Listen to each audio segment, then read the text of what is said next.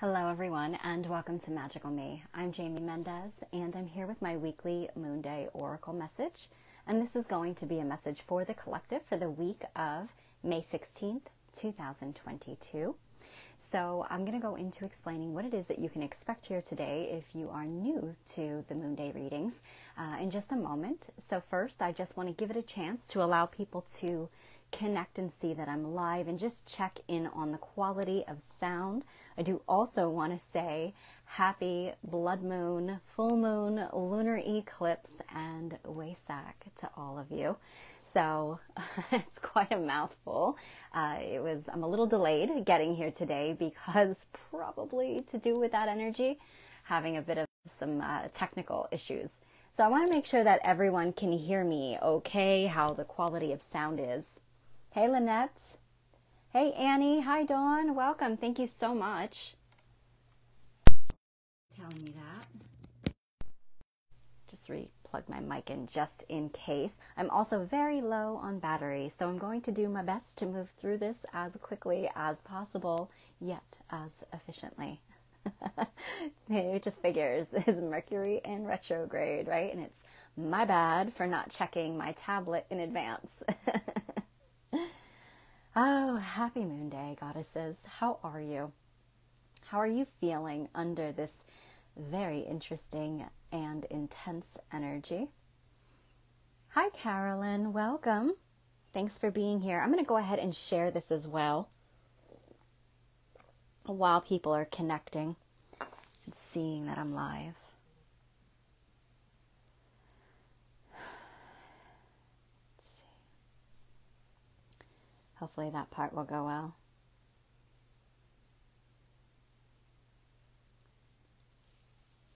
So it has been quite an interesting weekend. How have you all felt under this energy? It's really interesting because I'm seeing or hearing more so like two different waves of experiences with it. And, you know, that doesn't mean anything. That's not good or bad. But it is really interesting to see how people are receiving this energy or what it is triggering within our lives. Hey, Jillian. Welcome, love. Hi, Laura. Welcome. Thank you for being here. Can I find this? There we go.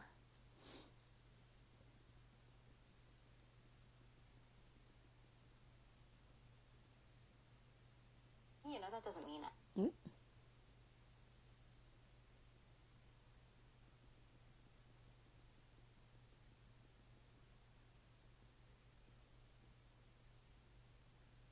Okay, I think, that's it. All right. Hi, Amanda. Welcome, goddess. Thank you so much for being here. It's so late for all of you over in the UK, but thank you so much for being here and tuning in with me. Dawn says, yes, intense. I feel like peanut butter. Oh, my goodness. Lynette says, girl, you ain't got enough battery for me. I love you. You're hilarious. Awesome. Well, yes, it is quite interesting. So before we get into all of that magic, I'll just go ahead and explain what I'm doing here for anybody who might be new to Moonday, and then I will go into any news and announcements. Hi, Eleanor. Welcome, goddess. Thanks for being here. So every Monday, I do try to go live around 4:30 p.m. Eastern Time to bring forward a message for all of us as a collective and really what we most need to know. I do this utilizing my own intuitive abilities as well as oracle cards. Now, these are not personalized individual readings here. They are a generalized reading for all of us as one to really give us that awareness and heads up of what the energy is going to look like moving into the week and how we can best work with that energy or move in divine flow versus having no awareness and really just kind of being knocked around by it. So having that awareness does give us a bit of that added oomph, if you will, to really make any changes, work with that energy, apply the information and the wisdom. So I will be doing that in one moment.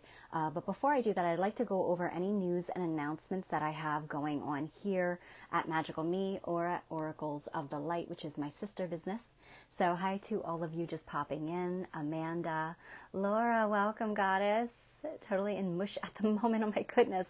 Laura, welcome. Thank you all for being here. I'm so happy you could be. So with that said, really going back into the news and announcements, there's not a whole lot to announce other than if you are in person, or I should say local, to the Oracles of the Light or my area, Phillipsburg, New Jersey, Easton, Pennsylvania area.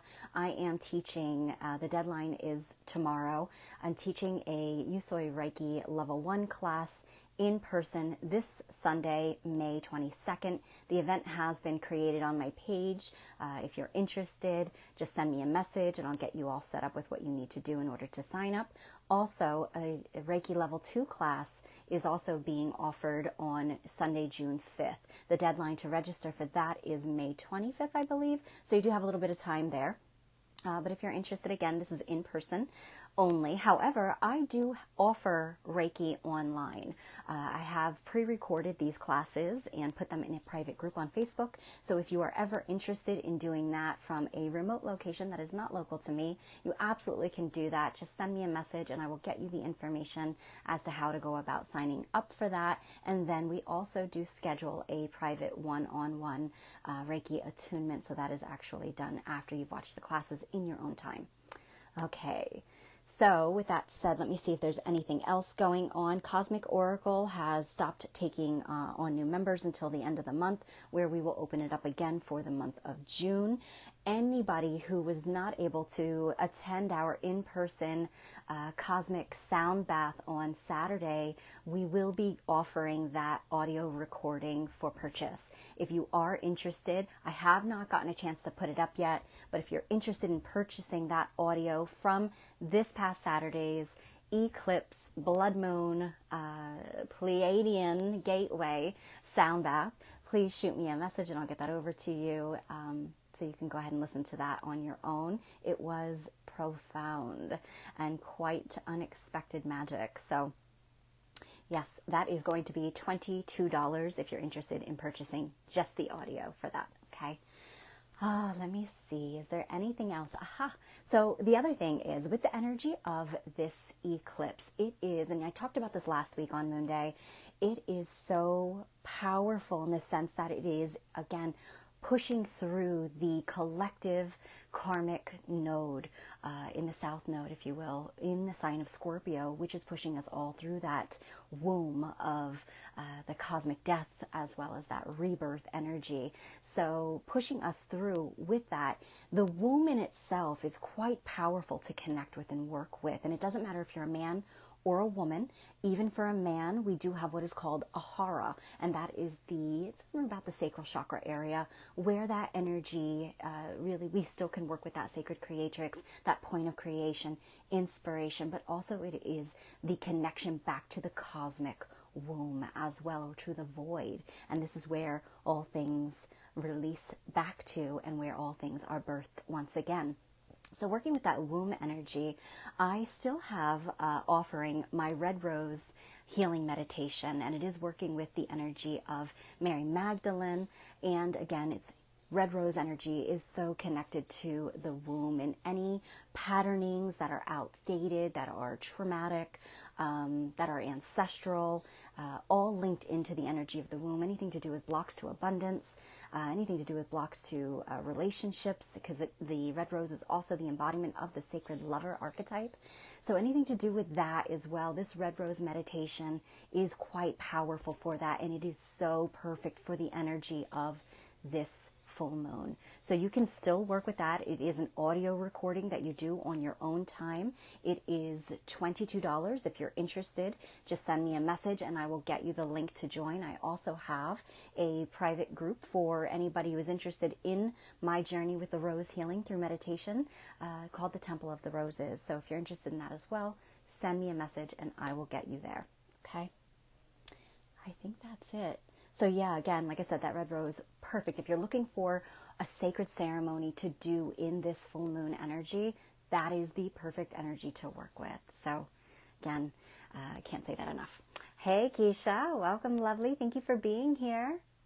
Oh, yes, Amanda, if you're interested, you let me know. The sound bath, oh, you know, the audios are wonderful. They're never as amazing as what it is like to be in person. I'm sure you know that. But still, you get the energetics that are like inscribed within that also, you know, in the audio and the playback. So it's there for anybody who is interested. Carolyn, welcome. Okay, so I think that is it. Karen, hey, welcome, love. Thank you for being here. Happy Moon Day. All right, so with that said, let me go ahead and get into this. So before I go into the Moon Day message, and I'm doing my best to move on time, so I apologize if I'm talking fast. I was a slacker and did not plug in my battery to charge here on my tablet, so I am holding out the time, doing the best I can with that. But how have you all felt with the energy of this eclipse? Because, you know, I noticed that there is there's kind of like two different waves happening where, you know, some people seem to just unfortunately be being like pummeled by it, and then on the other hand, some people are kind of like just like flying through it.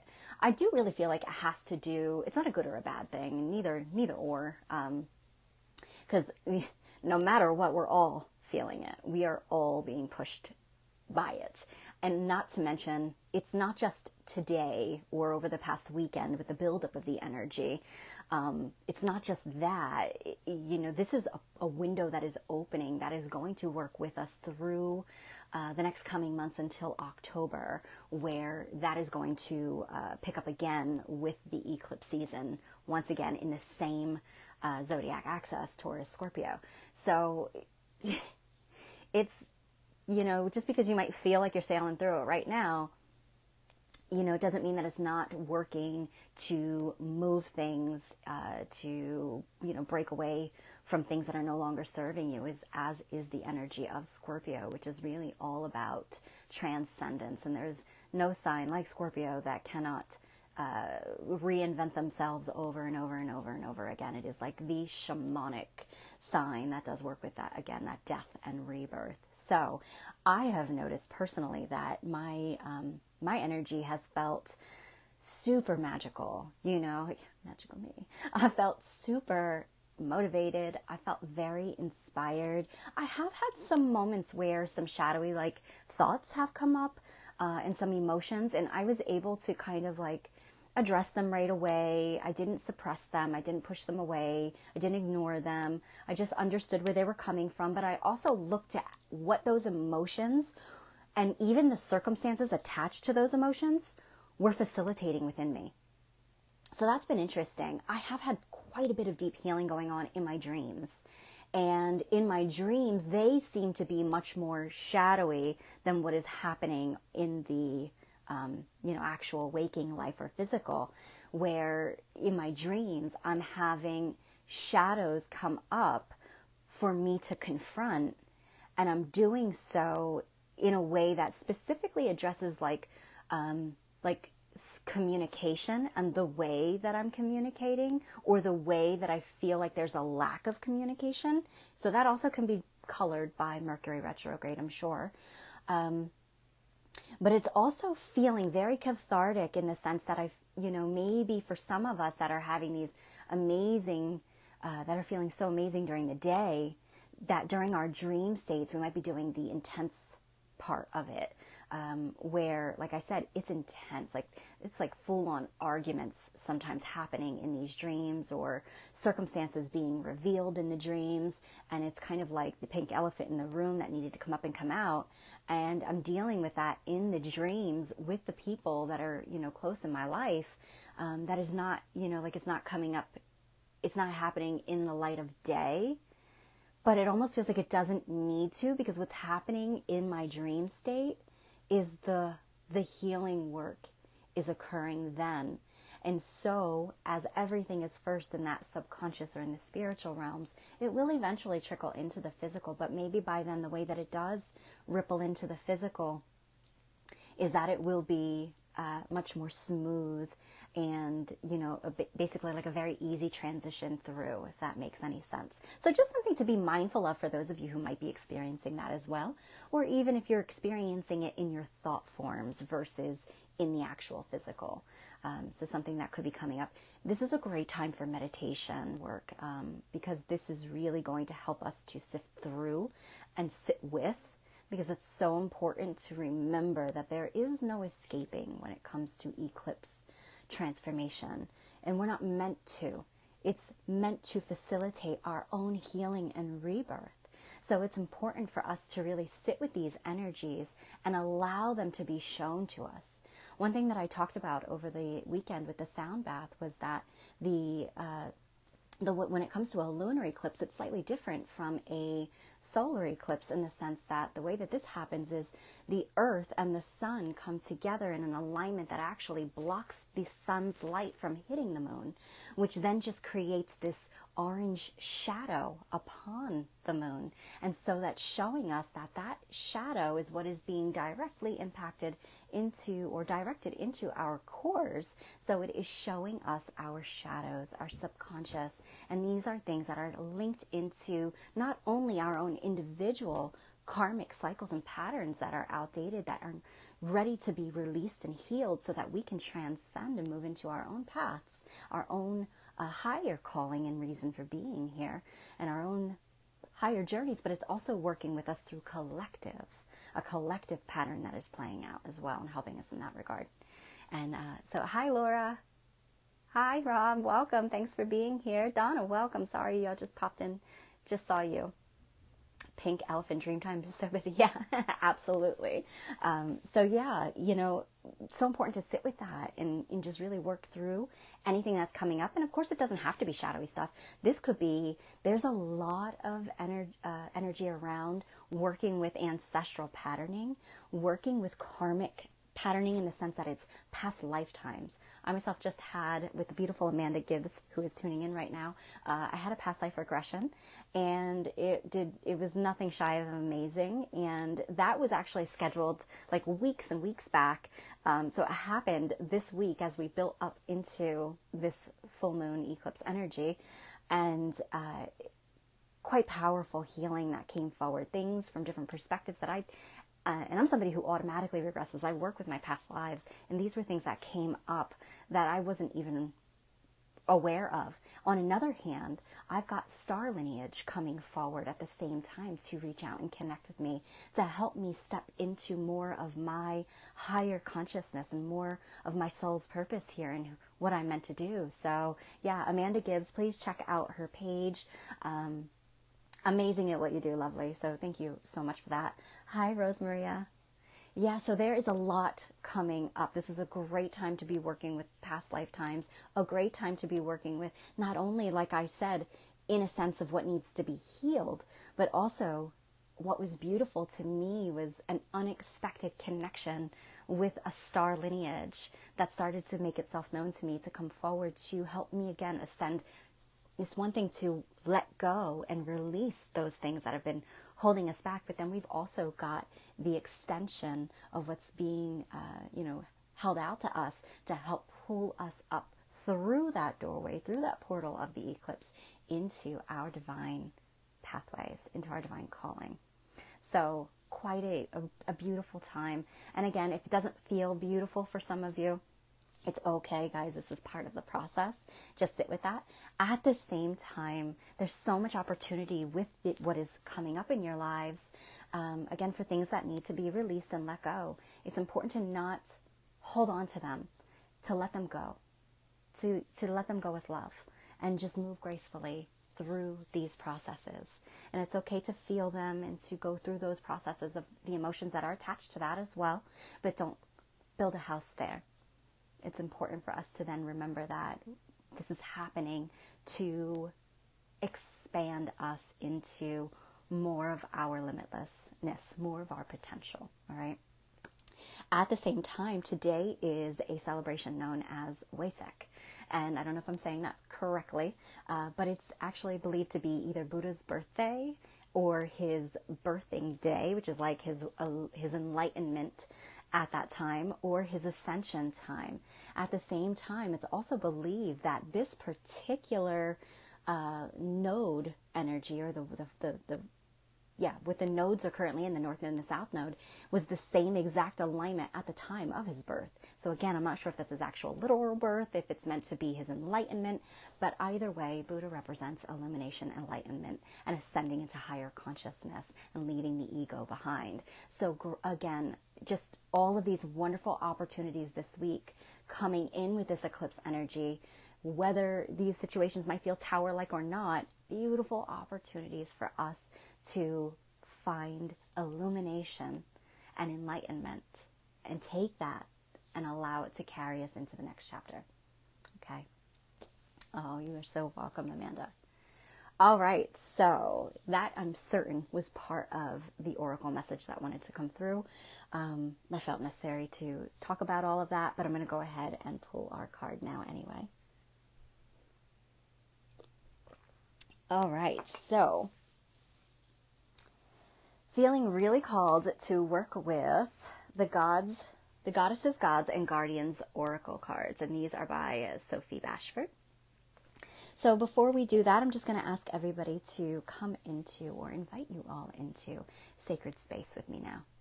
So if you want to just take a moment, if you can safely, to just close your eyes and try to detach from your surroundings and just take a nice cleansing breath in through your nose.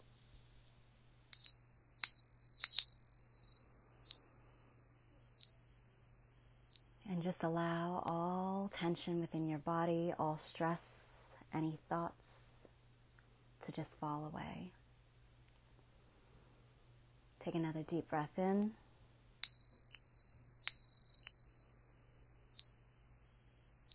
And as you release, again, just allow all attachment to thought to just fall away.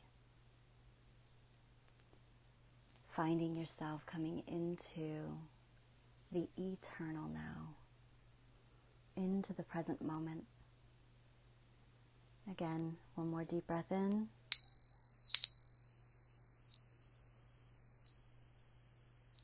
And as you release, just drop your mind down into your heart space. Coming deep within your sense of feeling and nowness. All right, you can open your eyes. And with that said, we ask for guidance and assistance for the energy of the coming week, for the collective good, for May 16th, 2022.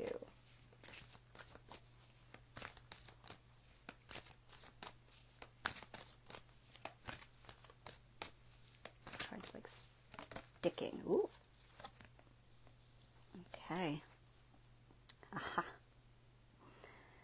We have the Greek god Apollo, and it says divine messages. I love it.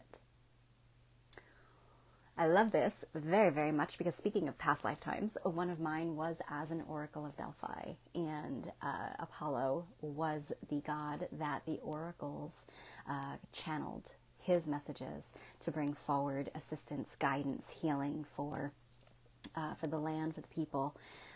So that in itself is quite fascinating. I love that. So obviously you see this, what could be a sun in the background there, but I'm going to go with the energy of a lunar eclipse, that blood moon energy coming forward. And what's coming forward with him is that he is revealing to us that this is a very powerful time for us to open to receive divine communication, to receive divine inspiration, whether that be through synchronicity, whether that be through literal connecting into your higher self, or connecting into your angels, your guardians, even past loved ones, whether this be through meditation, whether this be through your dream state. There is an absolute, I should say, and I don't even like to say the word need, but there is a huge necessity for us to sit with this energy and allow ourselves to receive any wisdom and inspiration that is coming through.